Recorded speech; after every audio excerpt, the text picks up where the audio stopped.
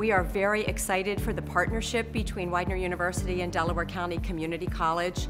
Starting in the fall of 2016, we would like to host students from the Culinary Arts Division to come into our culinary facilities. We have an Intro to Foods lab that is underutilized in our university, and those students from Delaware County will be coming in to use that space and a classroom as well. For the Delaware County Community College student, they'll have easy access onto our campus. So we've arranged for, car key access, we've arranged for parking, we've arranged for a shuttle from the Marple campus.